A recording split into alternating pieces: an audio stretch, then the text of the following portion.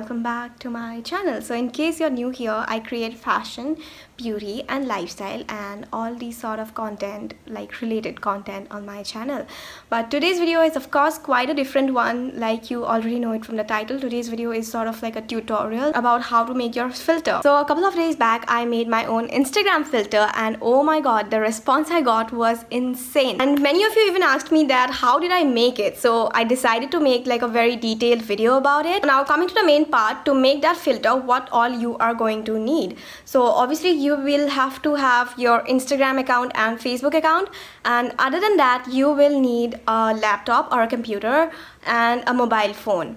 That's like basic. And on your laptop you need to download this software called Spark AR, which is completely free. And also you're gonna need another photo editing app or software. So for software there is obviously Photoshop, but Photoshop is like quite difficult for me. I'm not really into it properly. I just don't know how to use it properly. So I prefer using PixArt. PixArt is like a mobile software which is very easy to use, and obviously I'm gonna give you the full tutorial about it, so don't worry, just keep on watching the video. Initially it might look that it is difficult to make like a filter, but it is not actually that difficult once you totally understand the software and you just get into it properly. It took me like 2 days to properly understand the software and then just trial and error basically. So after like couple of trials I finally successfully made my filter. So yeah, that's all.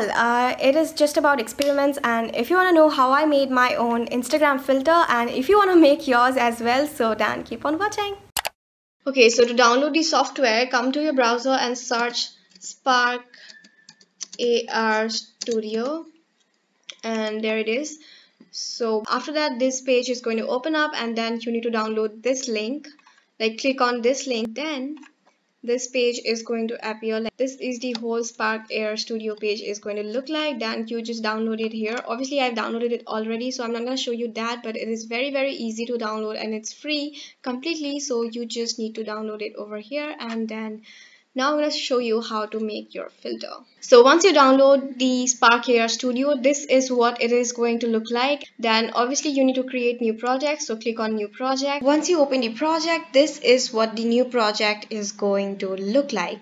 And then here you can see there are various face examples where you can actually try out your filter, but I'm obviously going to use my face. So hello, there am I. So now to start from basic, the first and the easiest thing which we will do is add smooth skin effect. Like you see those smooth retouching skin, that's what we are going to do now. So for that you need to click here on add objects, and then under face tracker you click here on face mesh, and here a weird cover is going to come up on your face. Then here you click on material. So make sure to always rename your material, because at the end it looks same all of it, so you might get confused. So always rename your material. I'm going to rename it as smooth skin, enter, and then you go here on the shader type, click in retouching, and then here you can see. So here you can see smooth skin, like you can make it till 100, which is like too much I feel, and then this is the very minimal one,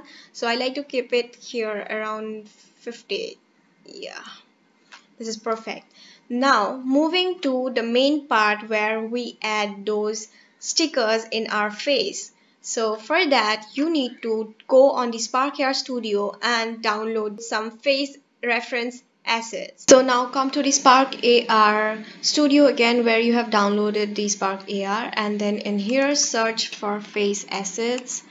And so this page appears directly where there is written download the face reference assets here. So you just click on the face reference assets here and then you download it. Obviously I already downloaded it, so I'm not gonna download again, and I'm quickly gonna show you what assets it has. These are the assets. Like you can see, this is the feminine face, and then there is the masculine face, and then there is face mesh tracker. So this is what we are going to use. The next thing we're going to do now is edit the sticker using the face mesh tracker. So for that, open PixArt, click on the plus sign, and then you look for the color background. And mind you to use this color background because it is PNG file, and Spark AR only supports PNG files. After that, go ahead and click on add photos and add the face mesh tracker, but mind you, only add it, do not paste it, because we need to remove these at the end. And then go ahead with the stickers. There are a lot of sticker options on Pixar, so you can easily use them.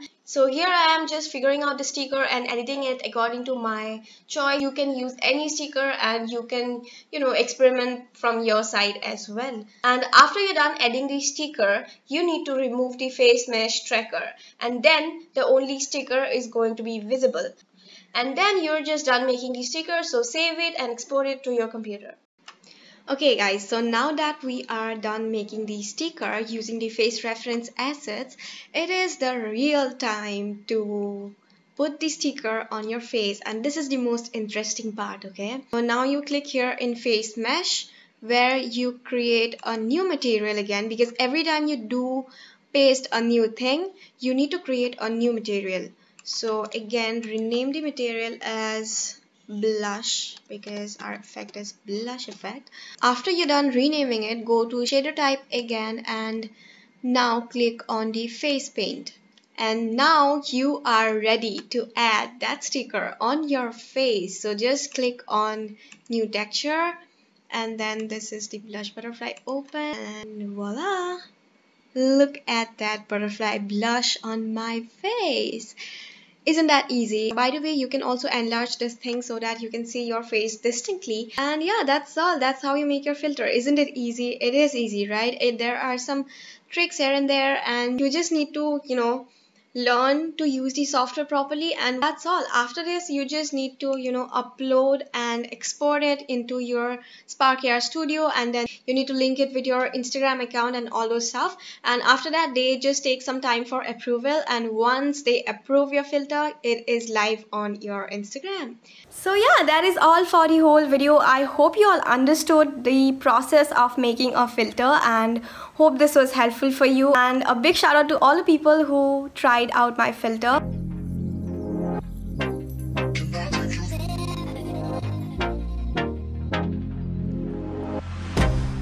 I can't get you out of my mind. It's like I feel it for the first time.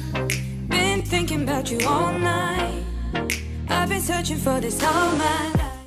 So yeah, that's all. I'm gonna go now. Please do subscribe to my channel in case you haven't already, and don't forget to press on that notification bell button to get notified every time I post a new video. Give this video a thumbs up if you all liked it, and comment down below and let me know what else you want to watch on my channel. And yeah, that's all. Bye.